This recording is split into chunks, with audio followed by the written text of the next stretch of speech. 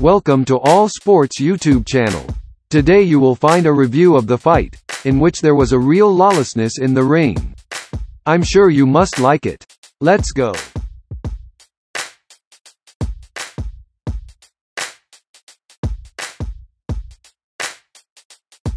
It was the 48th battle of the great Muhammad Ali. His opponent in this fight was Chuck Wepner. Chuck Wepner began boxing in the U.S. Marine, where he became a member of the boxing team. Wepner's boxing technique was completely absent, but he had an indomitable fighting spirit and a desire to fight. Wepner was nicknamed the Bayonne Bleeder because he came out of almost all of his fights covered in blood. After the fight with Sonny Liston, he received about 120 stitches. He knows now that the writing is on the wall. That face is a terrible, terrible mess. And the doctor's going over towards the corner. Prior to the fight, Wepner told his manager, "Ali is the king of boxing," whereupon the manager responded with, Yeah, Chuck, but in the ring you're the king of dirty fighting. You're both royalty." And so the fight began. Ali, as always, began to flutter on his feet. Wepner did not feel the distance at all. However, as soon as Wepner came into close range, he began to hit Ali on the back of the head. Ali testified that he was hit in the back of the head, but the referee did not react to this, and Wepner continued to attack the back of the head. Then Ali decided to fight Wepner according to his rules and also delivered a series of blows to the back of the head. However, he received a warning from the referee.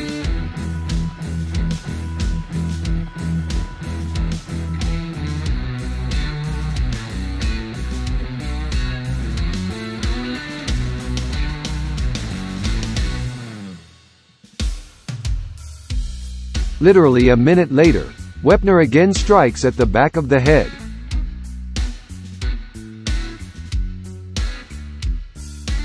It may seem that Chuck was hitting the back of the head on purpose, but personally I don't think that's the case.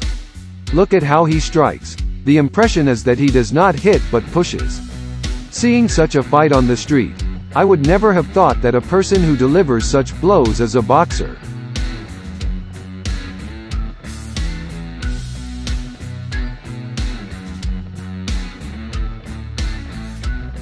In my opinion, in this fight, Wepner did not have a single chance to defeat Muhammad Ali, since he simply did not have the appropriate arsenal.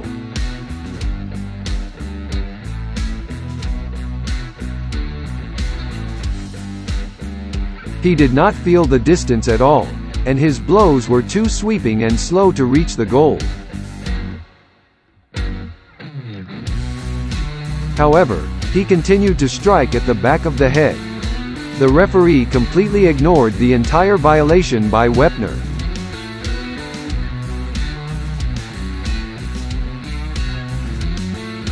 The referee who judged this fight was Tony Perez. In 1982 he would give an explanation why he did not stop the fight Kawi vs. Martin fight.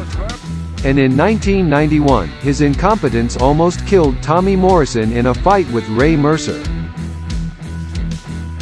Ali realized that in this fight it was useless to turn to the referee, and began to look for ways to counter these crazy blows from Chuck Wepner.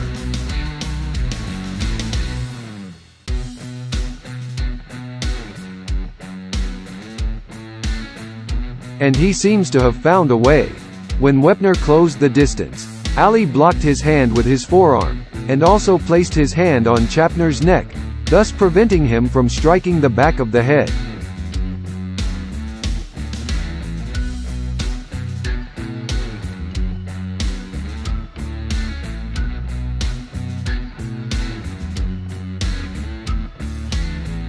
In terms of refereeing, this fight was just kind of crazy.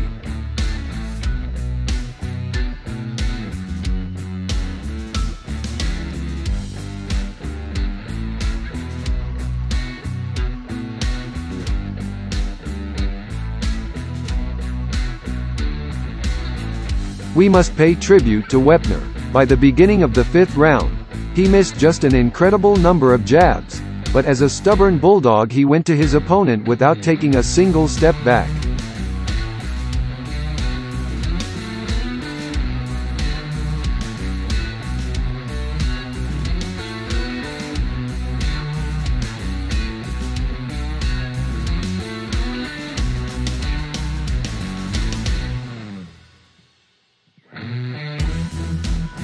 From the 7th round, Muhammad Ali begins to move more on his feet and tries to avoid the clinch.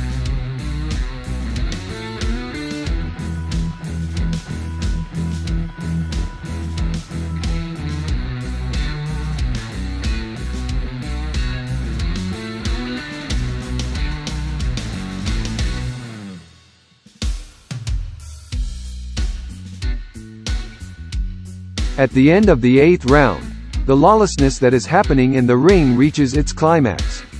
Chuck off balance kicks Muhammad Ali, but the referee, as before, does not see anything. It seems to me that if someone threw a ball into the boxing ring and Ali and Wepner started playing football, the referee would not even pay attention.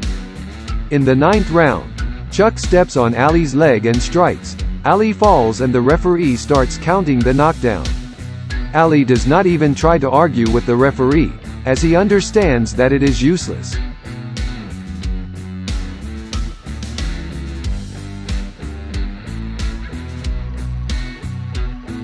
Starting from the 10th round, the total beating of Chuck Wepner begins.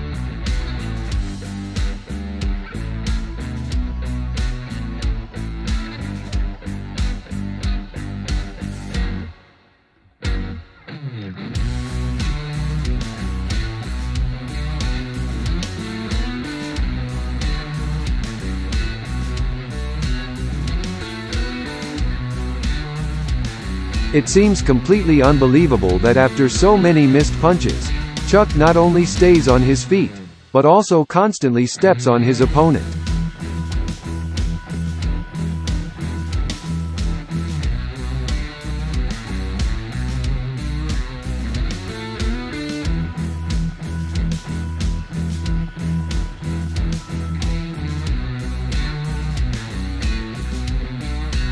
In the last rounds, Ali's desire to end this fight ahead of schedule was evident.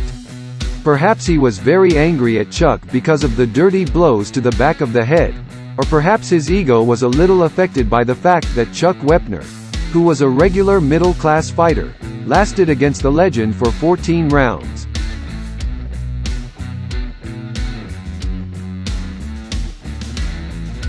Finally, after another series of strikes by Ali in the 15th round, the fight was over.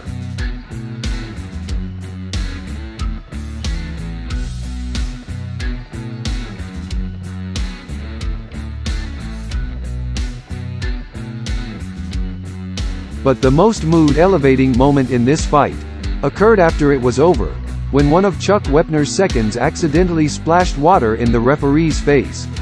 At least a small punishment for disgusting and incompetent refereeing. It is said that this fight with its backstory inspired Sylvester Stallone to write the script for the film Rocky.